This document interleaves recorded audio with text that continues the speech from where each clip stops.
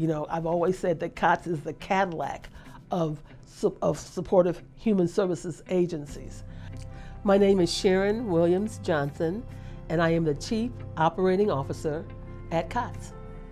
We are trendsetters at Cots. When we get an idea, we go with it and others follow.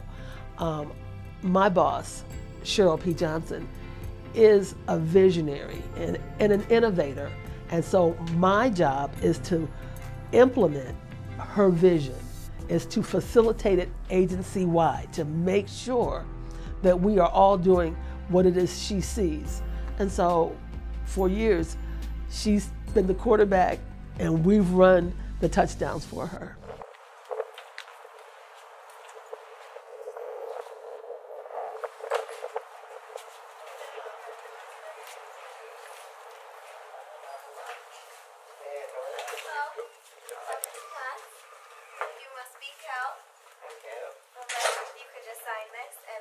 Will be down for you in just a moment. Okay, thank you. You're welcome.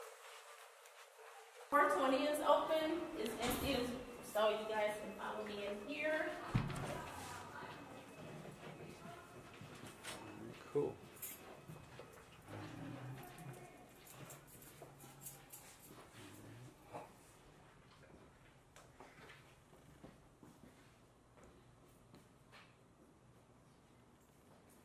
Cots was formed in 1981 in the basement of St. Peter's Episcopal Church on the corner of Trumbull and Michigan Avenue in Corktown.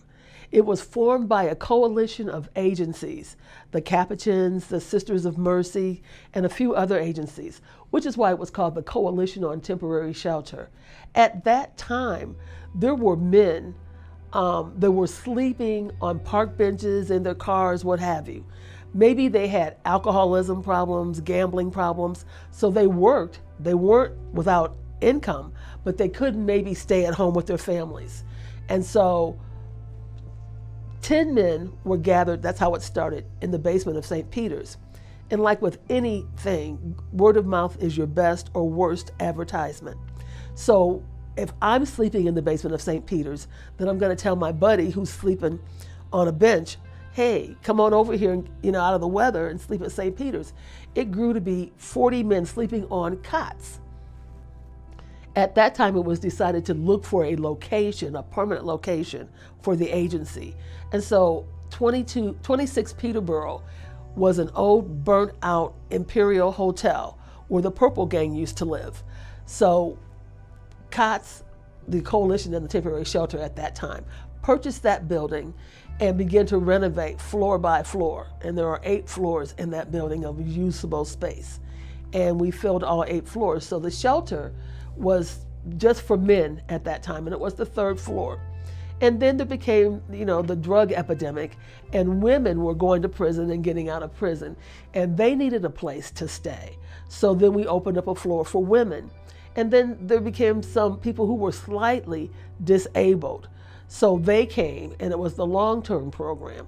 So there were 23 units of long-term program for people who were mentally ill, but operational.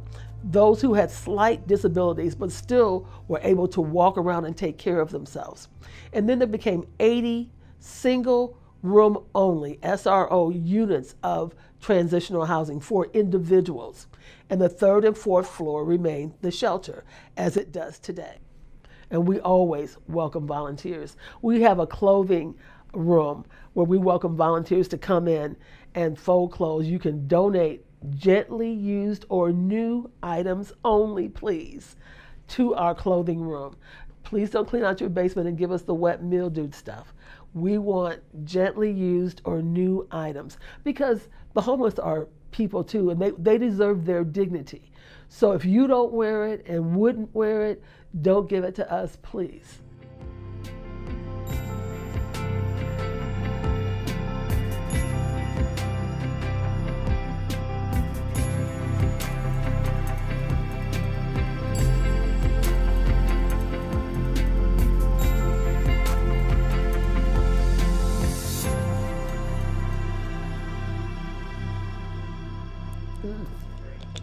I'm a Cots cheerleader, thank you. I love Cots. Oh! I was raised by the stop sign. No religion, I was getting saved by the Glock 9. By the minute, I was getting paid like a hotline. Serving rolling, fiends was calling. We was that kind, well connected, well respected and well protected. And get accepted, was rejected, now they